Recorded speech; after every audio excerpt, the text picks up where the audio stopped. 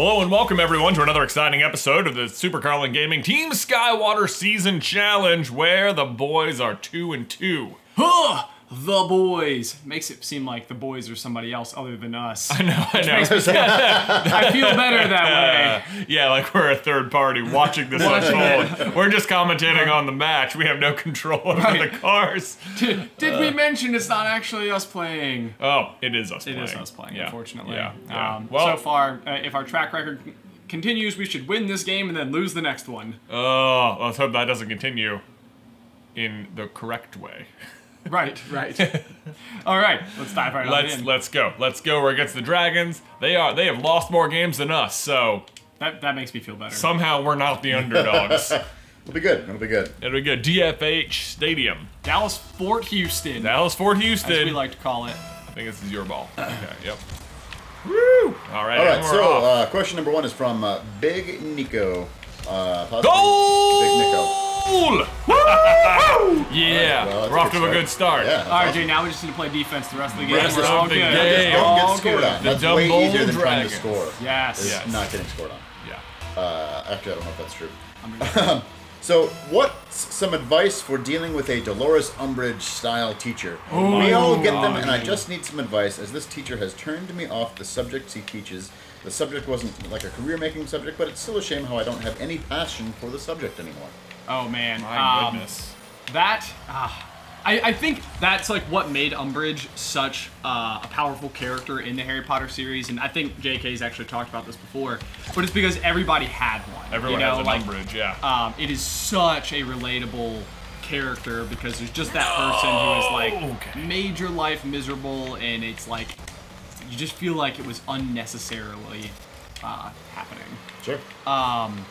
You know, I think the big thing to remember is that, like, within the course of everything, bad stories always end up being your best stories. So just keeping in mind the fact that I just got scored on. Just keeping in mind the fact. Man, I really got that wrong. You got there. That at some point in time, you will get away from this person, which would be wonderful, and at that point in time, you'll get to tell everybody about all of the tragic experiences. Oh, go! Oh my gosh, Joe, you are carrying the team on your shoulders. Well, the aces, I mean, I don't know if you can even give credit to people for aces. It just sort of happens. I'm giving you credit all day for aces, because we are not doing well in this all-star platform, and I will take your ball. I'm sure you can still get that to happen on the all-star. Oh, I know. I think it's just total. Yeah. I mean, you get lucky sometimes. Bring that ball Jay, do you have any advice? Did you ever have an Umbridge? You know, I don't know if I've had it necessarily. The person I'm remembering is my 9th grade science teacher, in particular, Miss Flora. If you're listening, I doubt it. That may have been my bad for just backing up. I Tardy, remember, is that what she used to say? No. Jonathan, thank you for being tardy again today. Oh, I wasn't tardy in class. I was tardy in class. But I remember the thing was, we were supposed to have one teacher, and that teacher had I don't know what it was. Maybe she was out on maternity leave or whatever reason. She wasn't there for like the first 4 months of the year. And then she came back, and we were all, and like, Miss Flora was the substitute for long-term sub. And she was just awful. Like, she didn't, she was learning the material as it was happening, and you got it out of the way. Oh, that's the worst. Yeah, though. but she was like a real rules stickler, but like didn't know what she was doing either. And it was just like, oh my god, you were the worst. And it makes everything come across as like so hypocritical. It's like, you are also like in learning curve territory right there with us. Yeah. But then it got even worse because the amount of time passes and our regular teacher comes back, and she's still in like grad school as well. So it turns out I don't know much about her. I don't even remember her name. But we thought we were escaped from her, and then it turns out the new teacher was like, I just need to resign and focus on grad school or my child, or whatever it was. And the school was like, well, great, we'll just bring Miss Flora back. And it was like, no, are you kidding? When did they score a second time? I didn't remember that happening. I was like, yeah, we're up 3-1. You had such a good story. I remember she had this poster in the room that said "You are all unique" or something like. I don't know, but the word "unique" was spelled wrong, so it was like UNIK, as if like the word "unique" was uniquely spelled, you know, like that kind of thing. That's I not hated good. that poster That's so not good. much. Ugh. Just had a head-on collision there with Hound. The Hound? The Hound. The Hound. The Hound. Does look bulky. Ooh. Oh man! Not quite, not quite. That felt it's a like- good- Oh! it did! I'll take it! Oh my gosh! Was that? It'd be great if the other car was named the Mountain.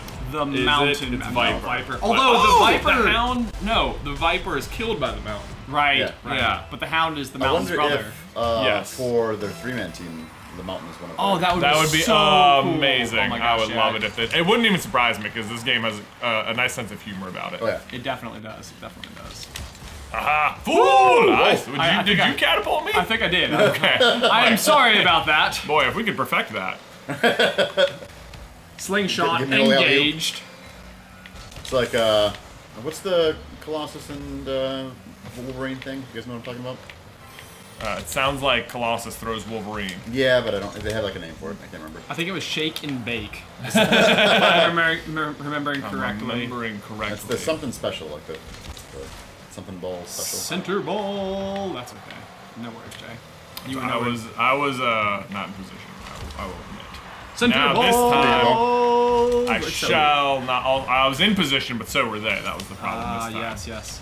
We need you to be in position and for them not to be. Right, It's, that is This the- is some groundbreaking strategy in the world of soccer that we're developing. So with your teacher that you had, or the substitute teacher, was this a subject that you liked? What, it was science? I mean, it was science. It was a subject I had just historically not had any trouble with, and I think I still did fine in the class. It was just like, it was just a terrible experience because the subject was normally pretty easy, and it was just like I'm not looking forward to this class because of the teacher. Sure. Yeah. Yeah. No. So me and you had the same English teacher. I think I had her for 11th grade. Yeah, also Miss 11th grade. Miss Davis. Miss Davis. And there's this one test. No pencils, not math class or whatever. Oh my gosh, yes, you're so true. Oh man, yeah. Round robin. No pencils, not math class was like one of her like sayings. Oh, I hope you saw Yes! that. That was Yes! amazing. Oh my gosh, spectacular. Boom, No, coming in. Watch it. Watch it. Catch the volley. Kaboom. kaboom. There No. it is. Okay, so we had this quiz once upon a time. We were reading this book, and it's you. Yep. And one of the questions was something along the lines of, why couldn't so and so see the gas, or why couldn't so and so see like the danger when he walked into the cave? And the answer to the question was because it was a colorless, odorless gas. But the question specifically asked one sensory detail, not both. Like, it wasn't like why couldn't he detect the problem, which would be because it was colorless, odorless gas. So everybody put like because it was colorless, because like we had like specifically talked about how it was colorless. Right. In review of the book.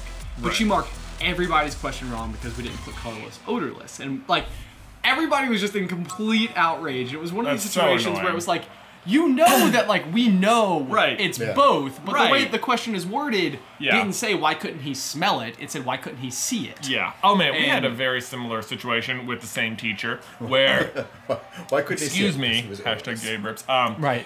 It was in the poetry section of the year, and there was like a quiz from a textbook in the middle of the quiz, a poem from a textbook in the middle of the quiz, and it was like, no, what was the author's like intended metaphor or whatever? It was like you had to interpret the poem in some way, and it was just like, who knows? I remember being something about sheep, and just like I have no idea. And so I put whatever your best guess is, and this is one of those things where like poetry is sort of like intended to be interpreted how Sure. the reader interprets it, kind of thing.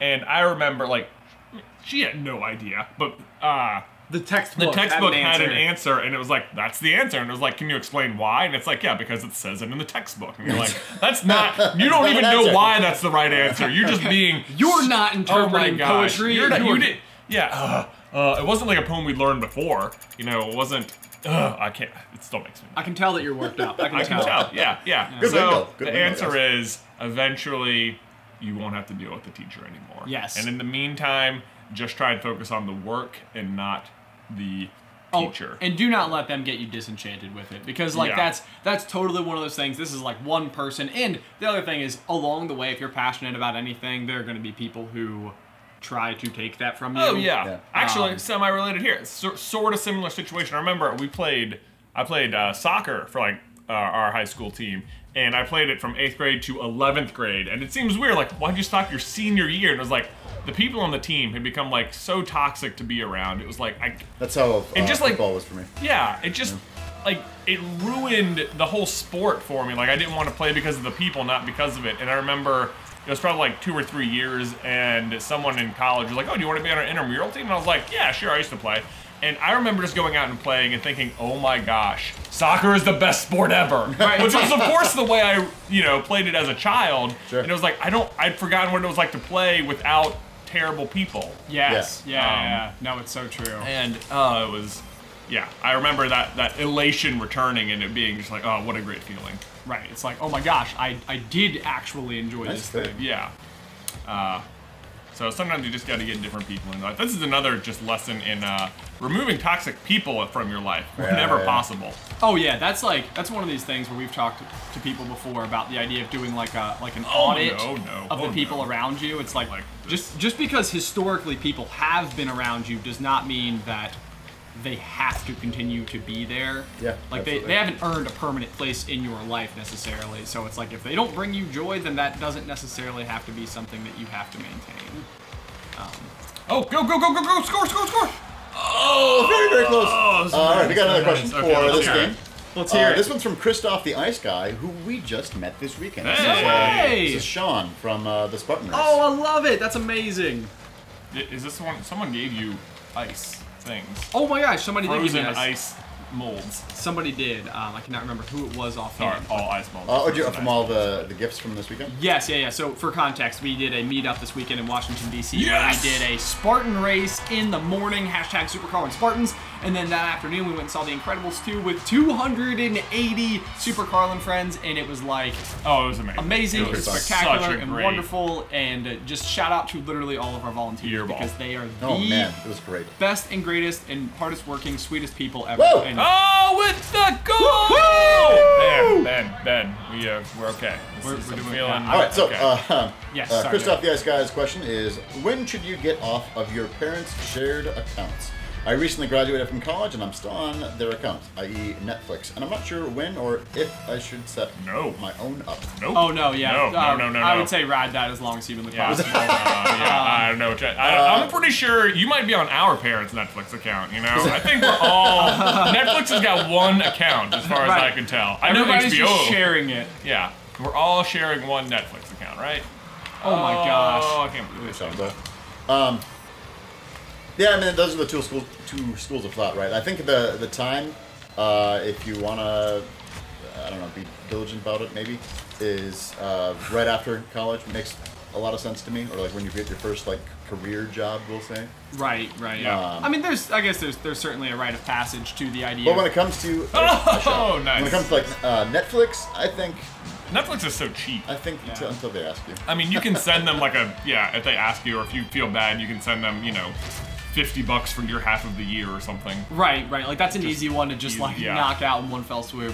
But I think you have YouTube TV and I have Hulu. Yeah, me and Ben share a bunch of accounts. Yeah, so that's kind of how I have with my parents. They pay for the Netflix, but I'm paying for the HBO account. So right. The weird one here, I think that a lot of people. Cell phones. Cell phones, yes. Yeah, I know exactly where you're going with that. And they're so gonna come in hot on that. Yeah. Yep. Cell phones are hard because the idea of going and getting an entirely new plan sometimes involves getting a whole new number, which also seems like a problem. Yeah. The thing about cell phones is the weird thing is it's better to be on a family plan. Yeah. Or historically, I don't know. Yeah. And maybe I think if they're currently paying for a cell phone, I think offering to pay for your portion of it per month, right, is going to. I mean, depending on their situation, maybe lessen the load on them, and also, probably make them pretty proud if you're able to Yeah, the answer for cell phones, I think, is try and stay on it because it's simply cheaper. Yeah. Right. But then offer to pay for it as well. But here's the thing you have to watch out for, is the people at the Verizon store or wherever are going to try and talk you out of it. They're gonna they're really gonna try and push you to not be on it because it's bad for them. Bad for them. And so do not let them. They're gonna, don't let them do that. And that's the other thing. So like one of the kind of like I think cultures that maybe has slowly been lost is sort of this idea that like, you know, your parents raise you so that eventually you can contribute to like the household. And like because we don't live in shared households the same way that people historically have, it's not as common. But it is still really cool. And like I know, parents get insanely proud at those moments, like when you can contribute to like the family as a whole. Yeah, absolutely. So like that's also something where I think you'll probably just be proud of yourself to do that. Yeah, absolutely. Yeah. Like I know, actually, it feels really good to be like, no, Ma, I got it. Right. Actually, hilariously, like our entire family is. We are tasting like crazy today. Yeah, it's been super good. So our entire family is on one of my business's cell phone plans, and so it was so funny the other day. I was at a party, doing like a cookout for one of our friends' birthdays, and my dad calls from the Verizon store, and he's like, hey, they need your authorization so that I can get into the account. So like my dad had to hand the phone to the guy so he could talk to me so that he could get access to our. Yeah, I've had that experience too because somehow you're the master primary account holder on it. Yeah, for a business account. Yep. Yeah, that's exactly it. So that's always super funny, and I think I have just like the smallest amount of like pride in that little itty bitty goal. Oh! I'll just park right here. Yeah. What timing? Yeah, let me just let it bounce off my hood. Ain't no thing. Stop. That is amazing. I love that. Nice shot. I think you go for it. Whoo, man, they both got there. Like a nothing. I need to get some hot pockets. What? Oh, man, I thought you were going to get the double kiss I there. was going to get the double on it too, but the hot pockets is what I call the little turbo boost. Oh, right. Not the yellow orb of goodness is the big ones. The big ones. The little ones. Right, yeah. The little ones are the hot pockets. You got it. Plus, I like my little jingles. I've always noticed that that's something I've done like throughout my life when I play video games. Is like I do tend to like just sing little itty bits. I sing. Video games make me sing in song form. Oh, nice save. Uh-oh. Coming across center. Could it be? Oh, dude! I totally missed it. Okay, I was like, maybe we can bounce it. No. We're never going to get that again. The big bounce. The big bounce. The big bounce was so great. Look at this, 11 centered balls and 5 goals. What is that thing? Gizmo! Alright, not going to equip that, but it's hilarious looking. It's Worms. You don't play Worms? Look at you, 600, man. Good Lord, what were you doing? 5 goals, 7 shots. I think, whatever. You know, Gerwin was in that, and I have such hostility towards Gerwin. Gerwin. I'm not gonna lie. Our worst enemy. I bumped him a couple of times. Yeah, good. Not even because I had to, but because I wanted to. I wasn't even playing anything else. Yes. Oh man, what a wonderful day. We won both games. We did. Look at that. We're on a 3-game win streak. We're still not in lead of the league, but we're coming for you, Cyclone. In fact, we're against the league-leading Cyclones in the next episode. Oh man. Well, that's going to be one you surely want to tune in for because it's... Click the bell for that. It'll be epic. It's basically the Monday Night Football of Rocket League. Oh, it sure is. It sure is. All right, guys. Well, be sure to leave any comments, questions, or updates that you may have. If you've ever taken our advice and did the thing and it helped your life, or even if it was bad advice and we need to revise it, we appreciate smell that one too. all updates. But guys, be sure to like and subscribe. And until next time, bye. Bye.